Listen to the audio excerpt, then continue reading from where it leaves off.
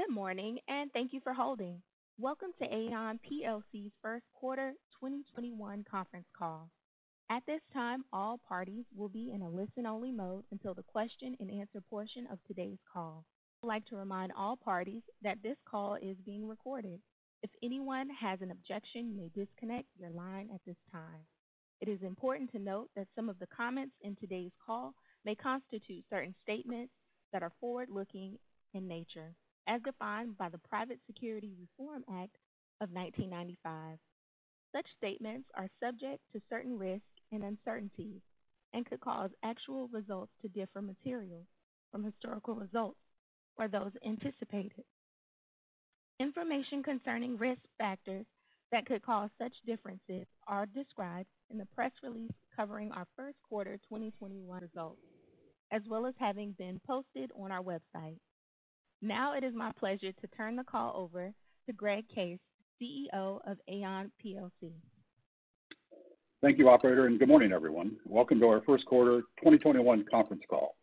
I'm joined by Krista Davies, our CFO, and Eric Anderson, our president. As in previous quarters, we posted a detailed financial presentation on our website. I'd like to start by acknowledging the tremendous work of our colleagues across the firm. Our team continues to find ways to get back not just to normal, but even better than before. As we like to call it, the new better. The idea of the new better started in the second half of last year with a series of regional and local client coalitions. There are now 10 coalitions of leading companies around the world that we formed to explore the societal and economic implications of the pandemic. The group rejects the idea of accepting a suboptimal new normal and is working to define new better. The work is ongoing and continues to offer meaningful insights into how leading organizations will work, travel, and convene in the year ahead. And we're translating those insights into new solutions that are designated and designed to accelerate recovery from COVID-19. For instance, we know that widespread global vaccine distribution is a key part of the solution, and one that Aon is enabling. Let me describe. Recognizing limitations with current supply chain solutions, Aon colleagues from Commercial Risk, Re&Health Solutions collaborated with insurance, reinsurance, insurtech, and supply chain industry partners to develop a groundbreaking solution that uses sensors and analytics in the transportation and storage of vaccines. The sensors provide transparent, real-time data and alerts if the temperature of a vaccine shipment falls outside the manufacturer's range, potentially allowing for mitigation efforts and helping to maximize the number of doses administered to the public. It's just another example of how we're creating innovative solutions that move our industry and society forward. We're also donating all 2021 revenue from the solution to an international organization working to help end the human and economic toll caused by the pandemic. Turning now to financials. Our global team delivered outstanding results across each of our key financial metrics, including 6% organic revenue growth, a very strong start to the year on top of 5% organic in Q1 2020. Substantial operating margin expansion of 170 basis points, 16% EPS growth, and 91% free cash flow growth. Within organic revenue, we continue to see strength in our core, driven by strong retention and net new business generation, and overall growth within more discretionary areas of revenue, with some areas coming back faster than others. Commercial Risk delivered 9% organic, an outstanding result with very strong new business growth and growth in project-related work and double-digit growth in transaction liability. Reinsurance delivered 6% growth, with strong net new business in treaty and double-digit growth in facultative placements. Retirement Solutions delivered 5% growth, and I would highlight strength in core retirement and double-digit growth in human capital. Health Solutions growth of 4% was driven by strength in the core offset by pressure in project work, one of the areas we're seeing a little slower bounce back. And data and analytics continue to see pressure in travel and events practice globally, resulting in a 2% organic decline, though against the prior Q1 quarter of pre-pandemic results. These results are an improvement from our Q4 earnings call outlook. During the quarter, we saw better than expected macroeconomic growth, which positively impacted client buying behavior. Looking forward, if macroeconomic conditions continue to be strong, we would expect mid-single digit or greater organic revenue growth for the full year 2021. And while our Q1 results demonstrate that our Aon United strategy is driving innovative solutions that address our clients' biggest challenges, we keep seeing signs that we must move faster. We see our clients justifiably focused on the economic impact of COVID-19, but they're also increasingly focused on other challenges like climate change, supply chain disruption, reimagining and reconfiguring how and where work gets done, the growing health-wealth gap, and cyber. Our recent cyber risk report highlighted findings from our proprietary cyber quotient evaluation, a comprehensive assessment of cyber risk maturity. The 2020 data tells us that organizations across regions and industries are only maintaining a basic level of cyber readiness. Specifically, only 2 in 5 organizations report they're prepared to navigate new exposures, and only 17% report having adequate application security measures in place. In our recent Gray Swan report, we look back at 40 years of corporate crises, analyzing 300 examples that show the significant impact on shareholder value due to lack of preparedness. The total impact represents $1.2 trillion in destroyed value, and in 10% of the events, 50% of shareholder value was lost. These risks and challenges are exactly what we want to help our clients assess and prepare for. In another great example, our human capital and commercial risk teams realized that their client in the life sciences med tech space had not done an assessment or quantification of cyber risk for their business or products. Our team analyzed risks across infrastructure, technology, vendor, and digitally enabled products, and quantified potential losses from impacts as reputation, business interruption, or a hack from their devices. In response to this prioritized and quantified risk assessment, our clients strengthened their own security measures and changed their insurance coverage, increasing their preparedness and reducing potential future volatility to their business, a topic that's more critical than ever for companies in the life sciences industry. Looking forward, this is a process and a solution offering that makes innovative cyber solutions more accessible to our clients in the life sciences space. As we look to our pending combination with Willis Towers Watson, we're confident their insights and capabilities will be a compelling catalyst to this work. And this is just one example out of thousands where we see the potential for the pending combination of Aon and Willis Towers Watson teams to drive innovation based on forward-looking analytics and insight. As we've brought together the executive committee that will be in place after the close of the combination, the potential is clearer than ever. We have an opportunity to be more relevant to clients at a time when they need us most.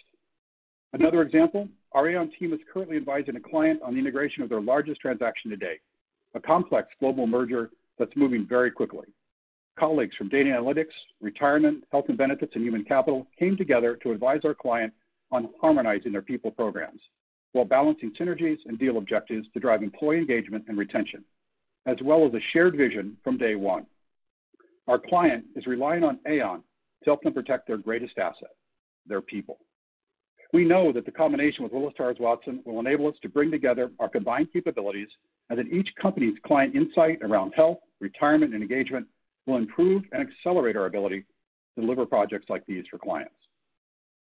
In summary, our first quarter results demonstrate the continued success of our strategy and position us with momentum to drive improvement on our key metrics over the course of the year, building on the track record of progress that we've delivered over the past decade.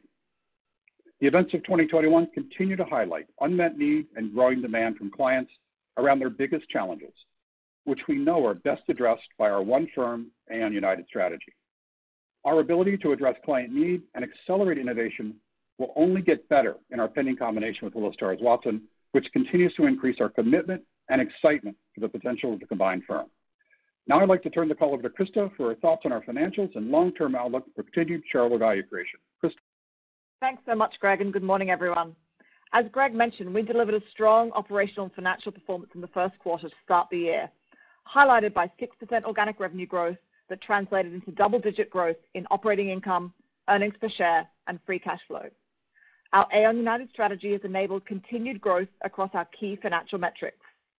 We look forward to building on this momentum through the rest of 2021 and in our pending combination with Willis Towers Watson.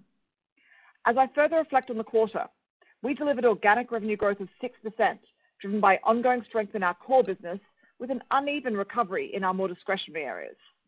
I would also note that total reported revenue is up 10%, including the favorable impact from changes in FX, primarily driven by a weaker US dollar versus the euro. Second, we delivered strong operational improvement with operating income growth of 15%, an operating margin expansion of 170 basis points to 37.4%. Stepping back, our goal is to deliver sustainable operating margin expansion over the course of a full year, as there can be volatility quarter to quarter given the seasonality of our business and timing of expenses, including long-term investment and growth. In Q1, margin expansion was helped by two factors. First, revenue growth exceeded our Q4 outlook due to the impact of macroeconomic factors and client buying behavior.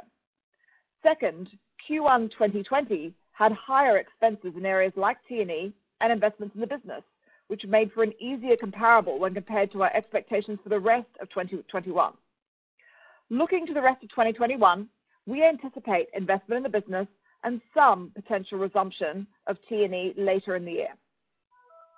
Looking forward to quarterly patterning of expenses for the balance of 2021. As we described last year, we reduced certain discretionary expenses at the onset of the pandemic, given the significant macroeconomic uncertainty, and then returned to somewhat more normalized levels of spend in the back half of the year as macroeconomic conditions improved and the outlook stabilized. In 2021, compared to 2020, we expect approximately $200 million less expense to be recognized in the fourth quarter, offset by approximately $135 million more expense in Q2 and $65 million more expense in Q3. Put another way, we expect $135 million of expense to move from Q4 to Q2 and $65 million of expense to move from Q4 to Q3 when comparing to our expectations for the remainder of 2021 to prior year results, prior to any growth occurring.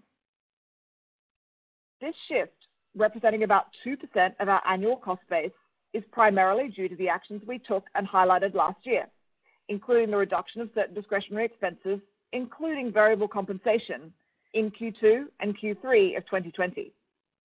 This shift also spreads our expense base more evenly across quarters, though we still do expect the occasional variability and lumpiness in expenses.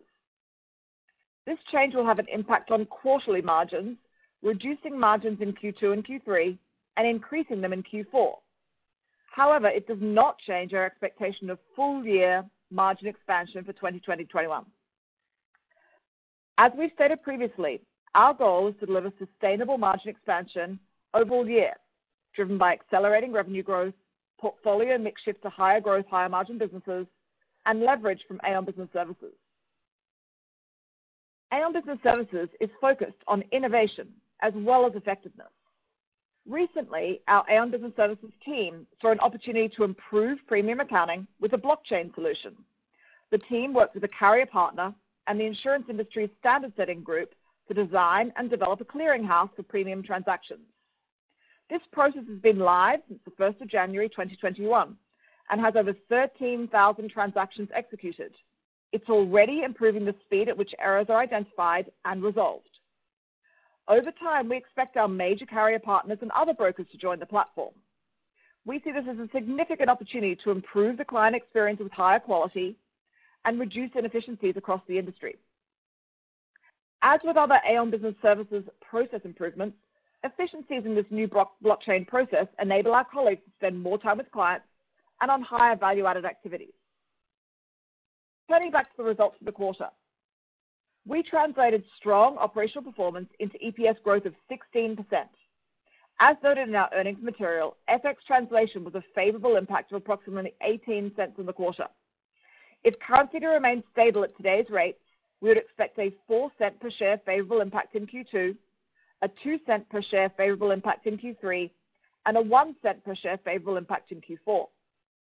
Finally, moving to cash and capital allocation. Free cash flow increased 91% to $532 million, primarily driven by strong operational improvement, a decrease in restructuring cash outlays, and a decrease in CapEx. I would note that we do expect CapEx for the full year to increase modestly as we invest in technology to drive business growth. Looking forward, we expect to drive free cash flow growth over the long term, building on our 10-year track record of 14% CAGR growth in free cash flow, including 64% growth to $2.6 billion free cash flow in 2020. We remain incredibly excited for the long-term cash flow potential of the pending combination. We make capital allocation decisions based on our ROIC framework, highlighted by $50 million of share repurchase in the first quarter. As a reminder, Q1 is our seasonally smallest quarter for free cash flow, due primarily to incentive compensation payments. We also repaid $400 million of term debt in February. Looking forward, we expect to remain highly focused on closing and then successfully integrating our combination with Willis Towers Watson. Following that, we expect to continue to invest organically and inorganically in innovative content and capabilities in priority areas to service our clients' unmet needs. We remain very confident in the strength of our balance sheet and manage liquidity risk through a well-laddered debt maturity profile. In the near term, we expect to continue to manage our leverage ratios conservatively and return to our past practice of growing debt as EBITDA grows over the long term. As I look towards our pending combination with Willis Towers Watson, we remain incredibly excited about the potential for growth in innovative solutions for clients and the shareholder value creation opportunity. We are continuing to work collaboratively with the appropriate regulators to gain approvals, and we've offered remedies. We continue to anticipate $800 million of cost synergies, taking into account the remedies offered. We would expect to allocate any divestiture proceeds according to our ROIC framework, in which share buyback continues to be our highest return investment. We are working towards a close in the first half of 2021, subject to regulatory approval. In summary, our first quarter results reflect continued progress, building on a decade of momentum, driven by our Aon United strategy and underpinned by our Aon Business Services operational platform. We remain incredibly excited about closing out pending combination and beginning the integration process with Willis Towers Watson, which will continue to enable long-term shareholder value creation. With that, I'll turn the call back over to the operator, and we'd be delighted to take your questions. Thank you. We'll now begin our question and answer session. If you would like to ask a question over the phone, please press star 1. If you need to withdraw your question, please press star 2. One moment as we wait for the first question.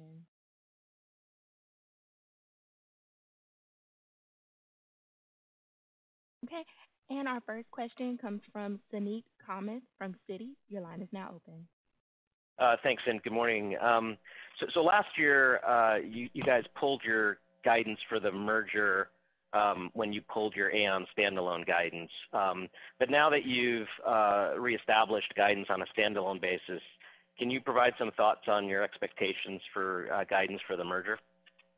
So, Suneet, appreciate it. As we said before, when we got together as a pandemic ensued, we pulled guidance overall. What we said today is, as we think about Aon, obviously, we're talking about mid-single digit or greater, assuming macroeconomic conditions continue. I'd remind everybody that before pandemic, we talked about a combined mid-single digit or greater. And what we plan to do, Suneet, is when as we complete the combination, we'll obviously be back to you with what we expect going forward. But remember where we were when we started the process. Okay, and then just focusing on the expense guidance, I guess, for Aon on a standalone basis. Chris, I think you said you call out a couple of things that are moving from quarter to quarter, but is there an assumed underlying kind of growth rate in expenses as we think about 2021 versus last year? And if so, can you give us a sense of what that growth rate is? Yeah, so Suneet, this is a great question, and thank you for asking. And so what you're really seeing is just $200 million come out of Q4, and then of that, 135 goes into Q2 and 65 goes into Q3. Suneet, that is before growth. And so you should assume growth is built on top of that, and we haven't given that, growth rate. But what I would say is it's in the context of full-year margin expansion for 2021 on top of a track record, as you know, Suneet, over the last 10 years of 890 basis points over the last 10 years, so approximately 90 basis points a year. Got it. And then just the last one for me is on the free cash flow. As you mentioned, 1Q is typically your lowest quarter, but the growth was quite strong this quarter. Was there anything sort of unusual from a timing perspective that maybe something was pulled forward in 1Q, or just want to get some color on that? Yeah, I mean, we do expect to drive free cash flow growth annually over the long term, building on our track record of 14% CAGR over the last 10 years. I mean, Q1 free cash flow was exceptionally strong, driven by operating income growth, very strong operating income growth in the quarter. Given our pending combination with Willis Towers Watson, and especially the impacts of free cash flow relating to achieving the $800 million of cost synergies, we're not providing standalone guidance for Aon at this time, but we do remain incredibly excited for the long-term cash flow potential of the pending combination. Okay, thanks. Thank you. And our next question comes from Elyse Greenspan from Wells Fargo. Your line is now open. Hi, thanks. Good morning. My first question, I just want to make sure I understood correctly. The 800, you essentially said that the $800 million of expense saves for the deal, you're reaffirming that even with some remedies or divestitures, I guess, that have been offered up to regulators. Is that what you said, Christa? That is correct, Elyse.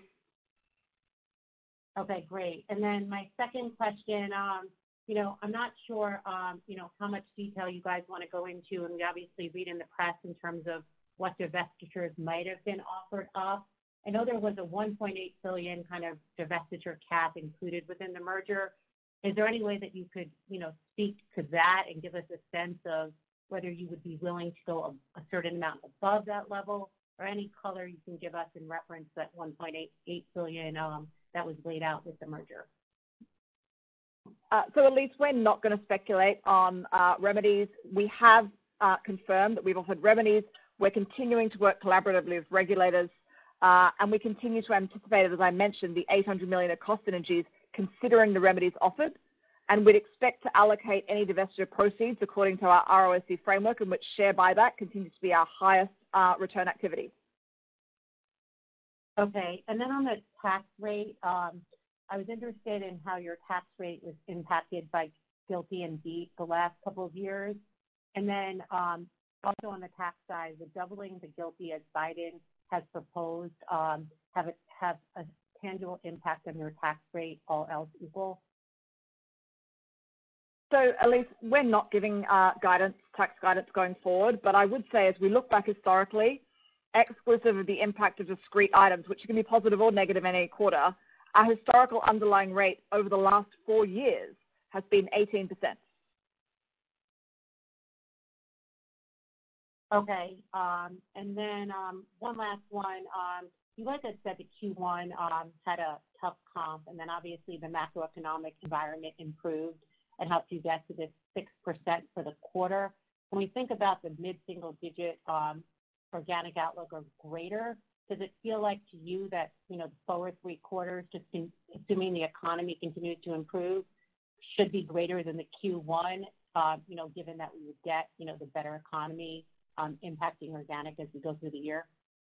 Yeah, all we're really highlighting, Elyse, is as you go back, really, Q1 last year was just really pre-pandemic. There really wasn't a lot of pandemic embedded in it, and we were just observing 6% against that is a great start to the year. It just really underscores the momentum we have. We're obviously not going to, give guidance other than the mid-single digit as we proceed through the year, assuming macroeconomic conditions continue to trend in the right, in the right direction. But we would just observe, commercial risk at 9% organic, and reinsurance at 6%, and retirement at 5%, and health at 4%. Is a really strong start to the year with momentum. And the data analytics piece, Chris and I described before, obviously is against a pre-pandemic quarter with some pressure around travel and events, but that's going to come back very, very strongly when it does. So, we macroeconomic conditions hold. We're comfortable with mid-single digit or greater. Great. Thanks for the color. Thank you. Our next question comes from Jimmy Bhullar from J.P. Morgan. Your line is now open. Hi, good morning. So first, I just had a question on your overall view of the potential accretion from the Willis deal. I think when you've previously talked publicly, you've assumed no dispositions, and obviously you're going to have to do some dispositions, and your $800 million target seems unchanged on expense savings. How do you think about the overall accretion from the deal, and do you think you'll still be able to hit your previous assumptions, given that you'll be able to do something with the proceeds from the business dispositions? Or do you think there's downside to the initial numbers? So, Jimmy, what we would say is we're not providing updated guidance at this time. Once we've closed, we'll certainly look forward to updating it. But what we will say is that the $800 million remains regardless of remedies. And we would note that when we originally gave the $800 million of guidance on expense savings, that was on an EPS base that was going to grow. It was pre-pandemic. And so the math, obviously, $800 million of expenses on a smaller base is still a very, positive outcome.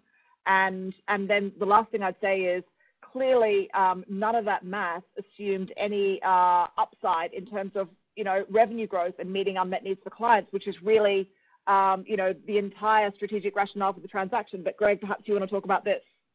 So, Jimmy, if you take a step back and think about where we were really a little over a year ago, March 2020, as we announced the combination, we described, by the way, an opportunity that was grounded with the $800 million, as Krista just described, but really was about opportunity for clients, opportunity for colleagues, obviously, having delivered that opportunity for shareholders.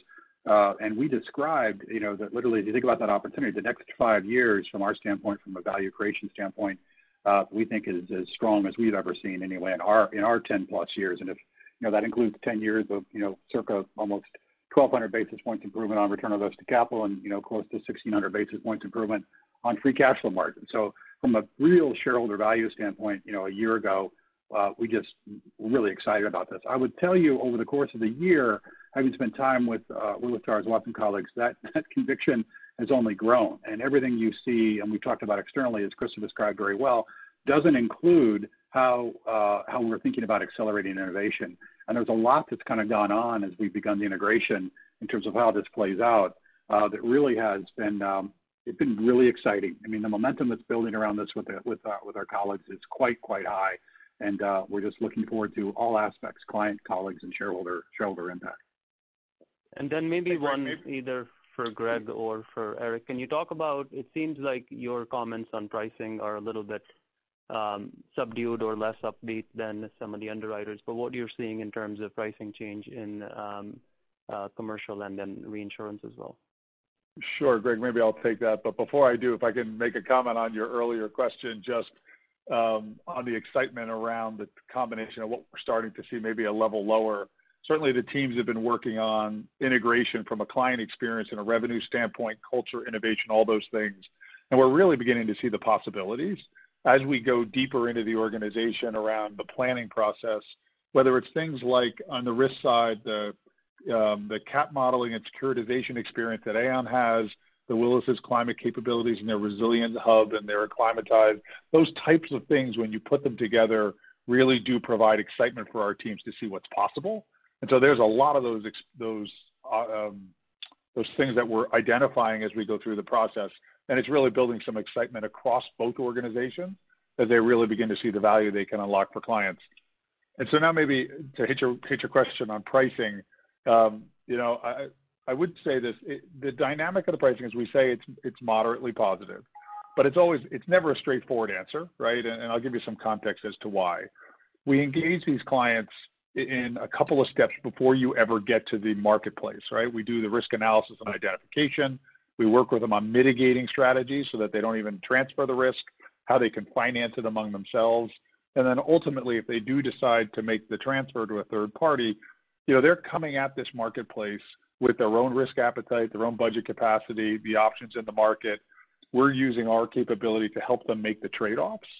But ultimately, each product, there is no marketplace, right? I always get a kick out of when people talk about the broader market. It's a series of micro markets. Each product has its own dynamics, its own claim trends, terms, conditions, retentions, claims, supply, demand, all of that. Whether you're talking property, D&O, marine, it's a variety of different things.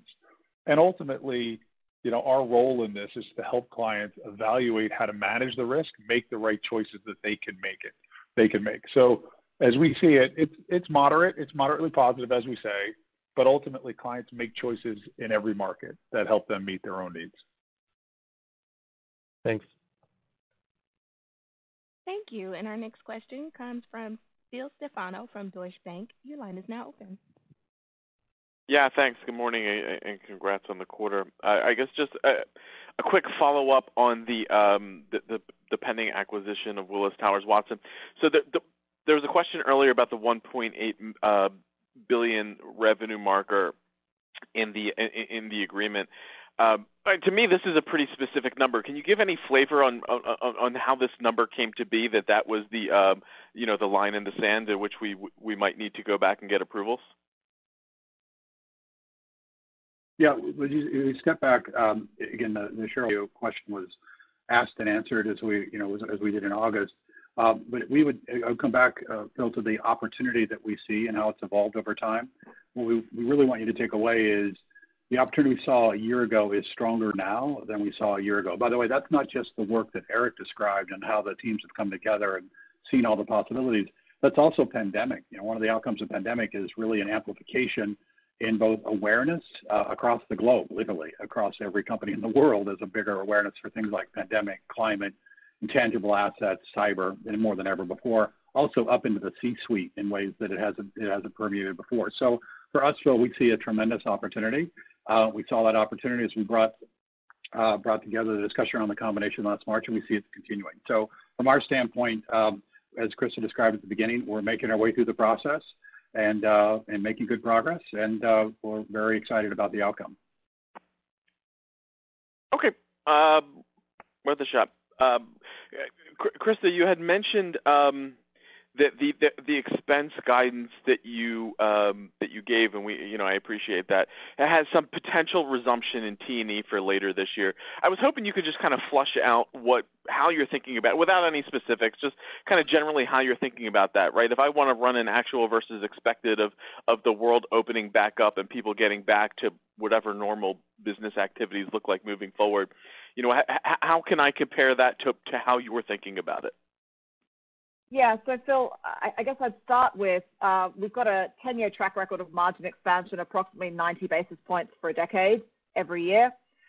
We expect margin expansion for the full year 2021, and we're obviously not giving specific guidance on margin expansion for 2021, but I'd say if you look to the rest of 2021, we should anticipate some investment in the business and some potential of resumption of T&E later in the year. And that's really all in the context of, overall margin expansion for 2021. But Greg, you may want to talk about this just from a client perspective and how we're thinking about T&E and delivering for clients. Yeah, Phil, it's really an excellent question around sort of how the business evolves. And this idea of new, better, we're not kidding. Actually, it's been amazing. The 10 coalitions we have are literally, major cities around the world, in Chicago and New York and London and Tokyo and, Madrid, Singapore, et cetera. And these are the largest companies in the world really comparing notes on how they come back together, work, travel, convene in the process. And we've just taken away a huge amount from that.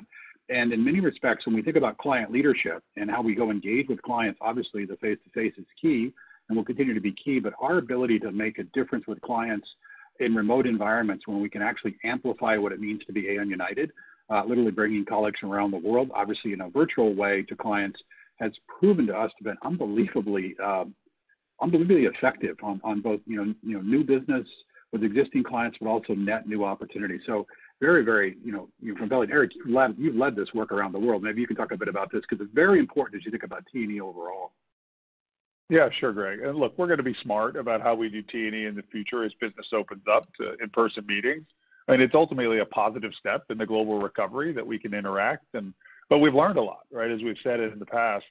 And just using that example, Greg, to go a little bit deeper, historically, if a client wanted to talk about a situation that was occurring outside their home country, would either try and do a conference call or plan a trip. Right? And now what we do is we open up WebEx, and we actually have the leader of the country, leader of the issue in that country on the WebEx, and we can solve the issue right away.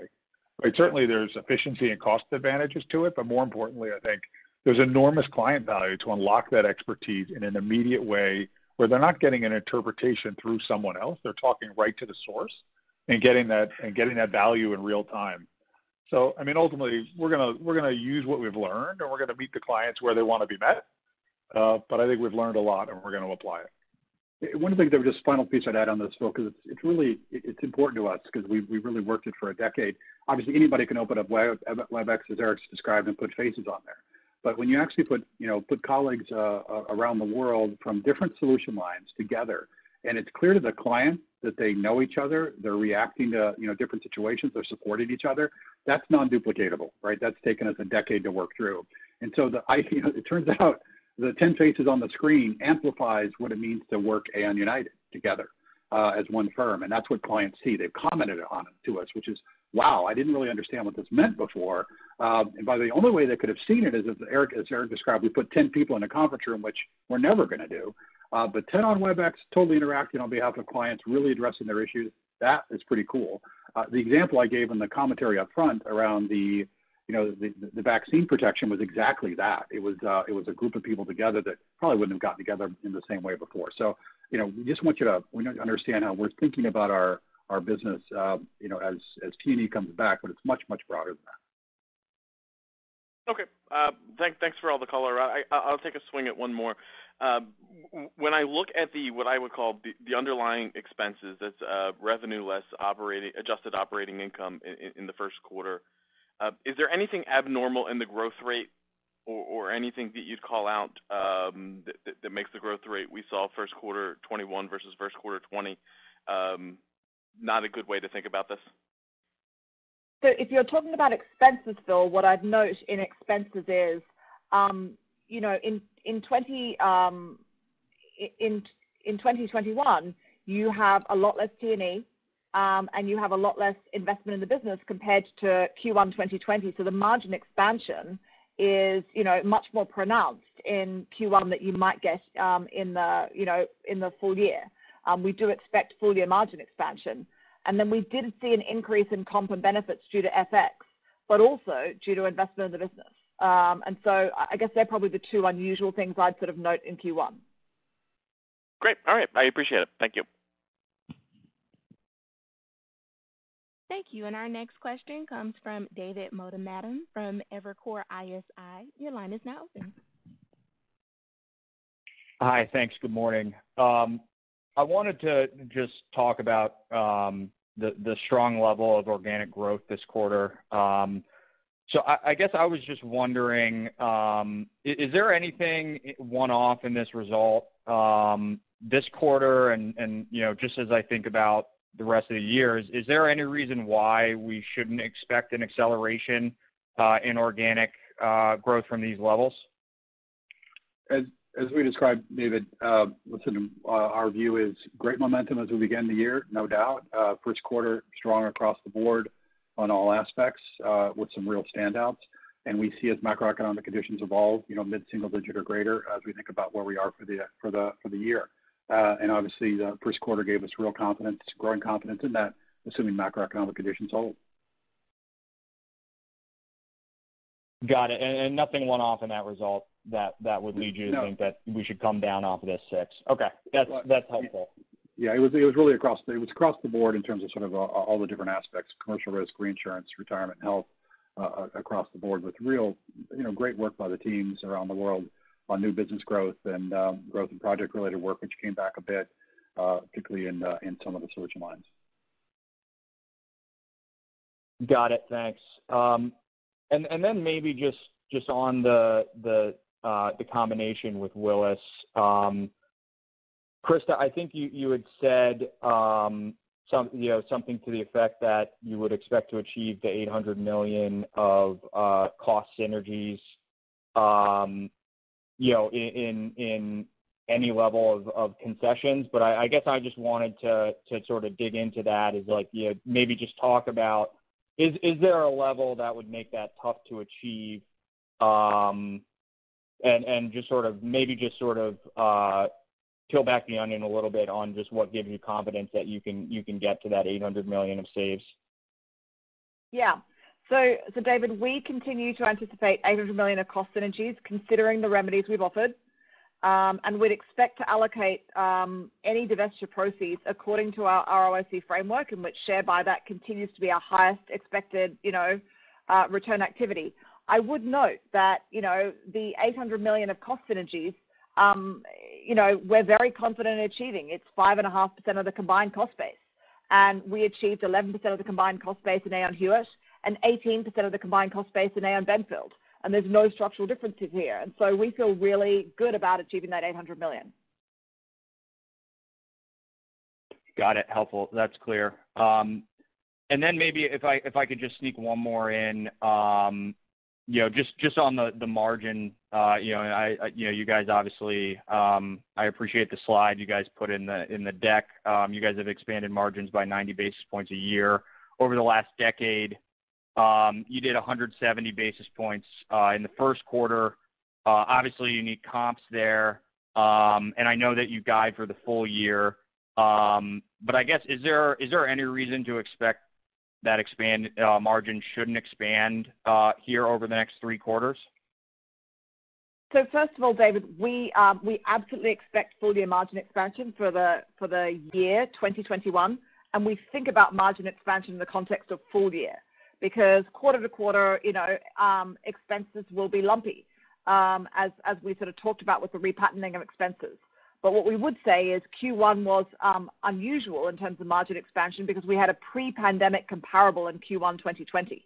And so I'd think about margin expansion over the course of the full year 2021. And as you said, we had a 10-year track record of 890 basis points of margin expansion over the last 10 years, so 90 basis points a year. And we're on track to do full year margin expansion again in 2021.